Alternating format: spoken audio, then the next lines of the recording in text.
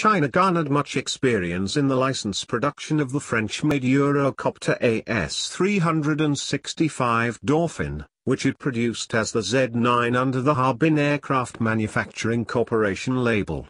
Thought eventually turned to an armed variant of the type, keeping the general design largely intact though instituting several notable changes including armament pylons and applicable tracking, engagement equipment. From this was born the Z-19, a dedicated attack helicopter with stealth qualities intended to work in conjunction with upcoming Z-10 attack helicopter units.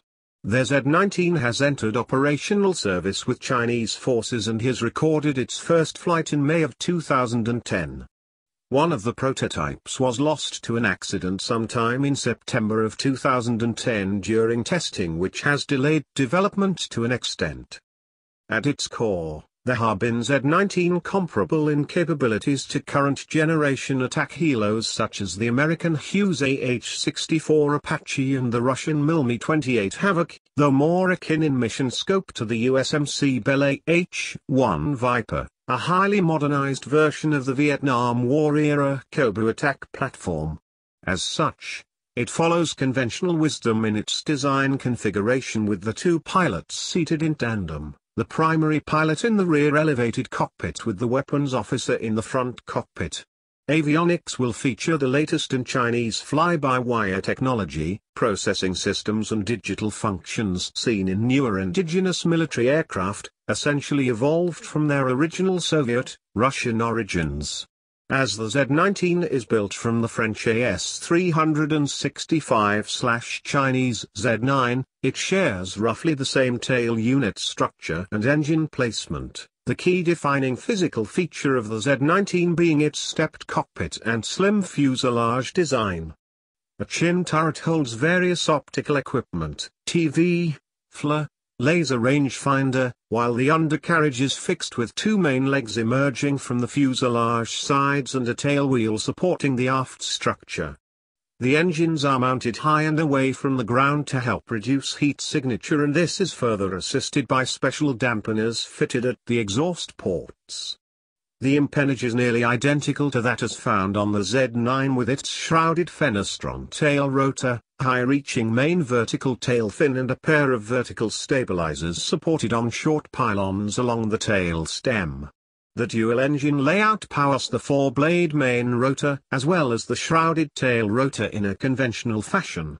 Armament will be suspended from wing stubs and provide a flexible ordnance mix consistent with current generation offerings seen elsewhere. The low-altitude attack nature of the Z-19 ensures that it will feature an armored cockpit for the crew and crash-resistant seats for worst-case scenarios. Power for the Z-19 stems from two Zazu Air Engine Factory WZ-8A turboshaft engines, the same as featured on the Z-9B series, and a copy of the French Turbomca aerial turboshaft. The engines are rated at 848 horsepower each, resulting in a maximum speed estimated at 152 miles per hour with a range out to 435 miles.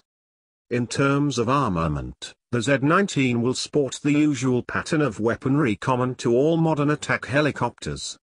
This will include various Chinese-made air-to-air missiles, air-to-ground missiles, including anti-tank, rocket pods, gun pods and cannon pods. Hardpoints may also be plumbed for the carrying of external fuel stores for longer sorties. The Z-19 has been mentioned with the HJ-8 anti-tank guided missiles, ATGM, and TY-90 air-to-air missiles as well as a 23mm cannon. While the upcoming Z-10 is categorized as a heavy attack helicopter, the Z-19 will be of the lighter classification.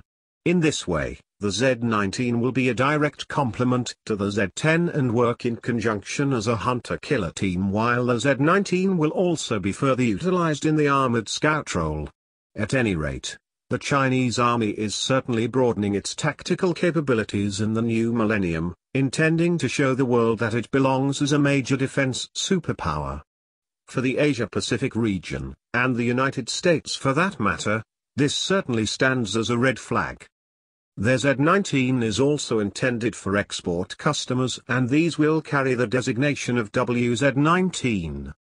Since the Z-19 remains in development and in prototype form as of this writing, 2012, it is suspected that service entry will not commence until sometime in 2015 or later, as many of the onboard systems will need to pass their various evaluations before being declared fully operational at the military level. As mentioned, the Chinese Army has also taken to arming their Z-9 family of helicopters in the latest standard Z-9WZ guise with an expansive weapons capability, giving the PLA a modern attack performer until the more dedicated Helo platforms come online. Avicopter is developing the export-minded version of the Z-19, as the WZ-19.